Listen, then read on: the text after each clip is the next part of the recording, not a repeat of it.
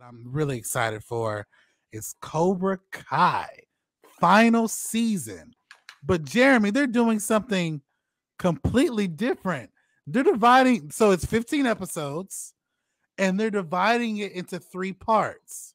So I'm assuming, if I'm doing my mathematics correctly, the first part is 5 episodes, the next one's 5, and the last part is 5.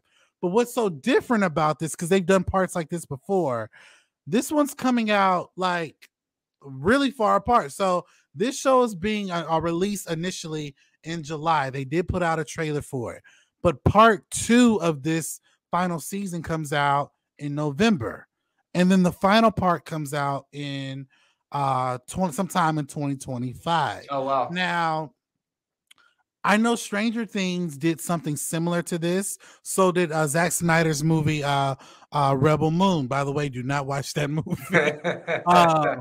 However, when those things came out, they were usually within a month's period, not so far along. So, Jeremy, what do you? I know you have seen Cobra Kai. What do you think about the final season finally coming out and then it being spaced out into 3 parts? And my question is to you: do you think that this show will want to keep the audience coming back to watch it? I mean, 5 episodes is it's a small chunk, and especially if it's coming all out at once. So what do you think about this? First of all, I have seen Mike Tyson Mysteries. It's fantastic. It's such a great spin on the Scooby-Doo style and narrative, and very, very funny. I was a big fan of it. Alex, did you ever see it? I did. That was dope. That was really dope. Yeah. Definitely a good watch. Highly recommend checking that out. I personally am a firm believer in the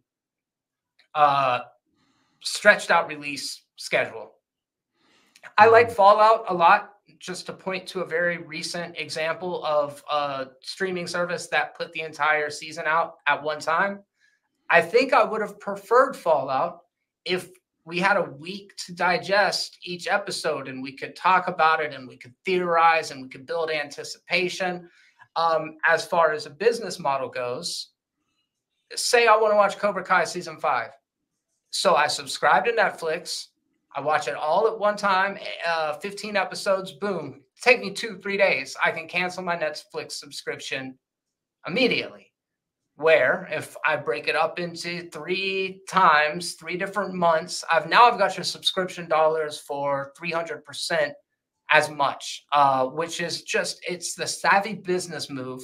I am somebody that will binge watch television series. Like I just watched Baby Reindeer, which was a 7 episode miniseries on Netflix. Very good. Wouldn't recommend it.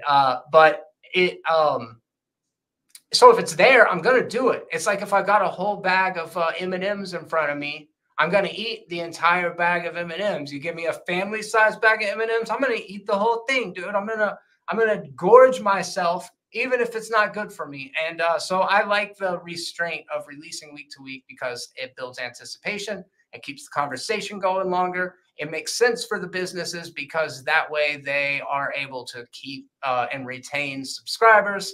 And I understand why people would prefer to binge the entire thing. You know, we are a very instant gratification society. Some people don't like being left on cliffhangers, but I kind of prefer the way that Last of Us was this week-to-week appointment viewing on Monday morning. Everybody was talking about it at the water cooler.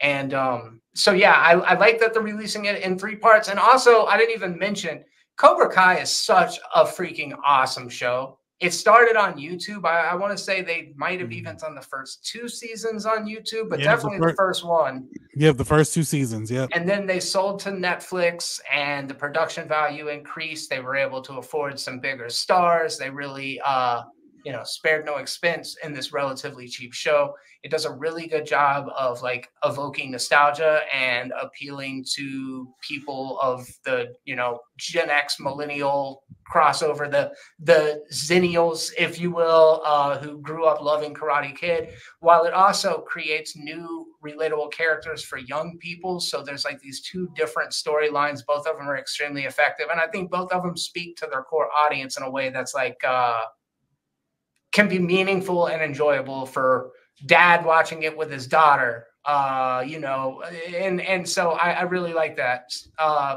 What do you think about them releasing it in 3 parts?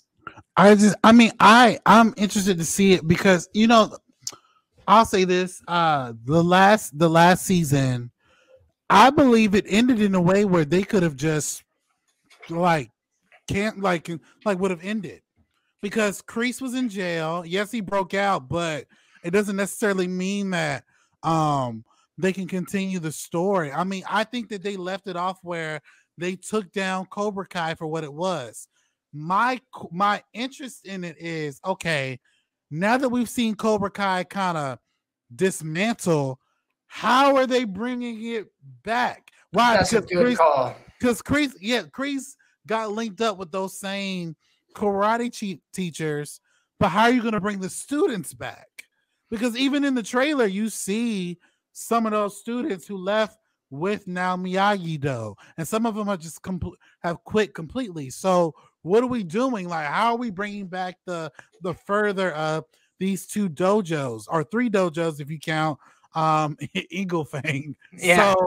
So for me personally, I'm interested in seeing it. What I don't like, which I agree with Rundown, he said that he doesn't like it's in 3 parts. I don't like it's in 3 parts either. I don't. And Brad Kincaid even made a point earlier. He said that he'll just wait until it comes out. Like, he wrote this. Thanks for telling me it was releasing in 3 parts. I'm just gonna wait. I might just do that. There will be a lot of that. Yeah. Or okay, the season's going to be released in 3 parts. It should be closer, and I agree with him. It should, because it should be no more than a month, maybe 2 months apart. Like I stated earlier, I love Arcane, right?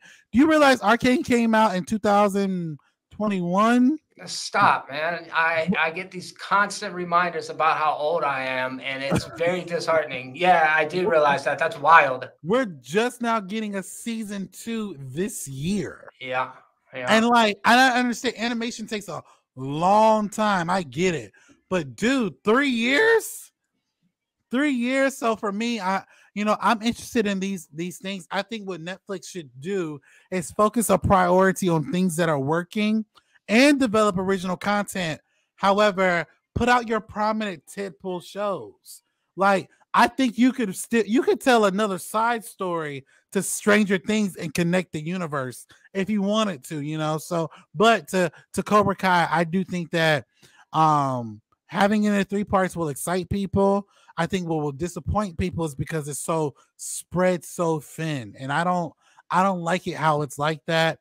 But what do you guys think? What do you guys think of Cobra Kai being spread into 3 parts? Jump into your comment section below and let us know your thoughts. And for time constraints, we're just going to jump to the final topic today. We had one